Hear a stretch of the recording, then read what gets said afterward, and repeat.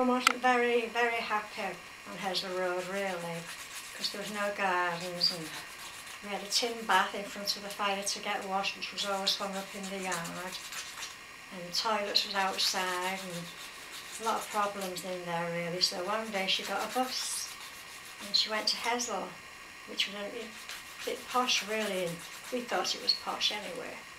And she saw these houses had just been finished in top of First Lane. There was about 8 of them, I think, along there. And Aunt Emmy was also in hospital poorly, and was all looking after the children for her while she was there. She wasn't very happy now, they're in Scarborough Street. So anyway, she saw the landlord, the man who had built them, and she rented 2 houses. One for Aunt Emmy, number 3, and we had the number 5 next door. And we got such a surprise when we went to see it. It had a bathroom and a bath, and a toilet inside. Oh, we all went crazy. It was absolutely wonderful. And so, when my dad didn't know anything about this, but when he come back from sea, he come back to another house.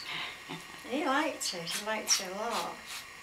But he only lived about a year, and sadly he died. He died when he was quite young. We brought him back from sea with pneumonia, and he only lived about a week, and he died. And of course my mum was really, she was real lonely then, because it was just me and her on our own. So she had to go and get a job, but she went cleaning, and I was already working at Tin Works, which I started before I come to Hessle. We missed that out, didn't we, Karen? It's all right. That's good.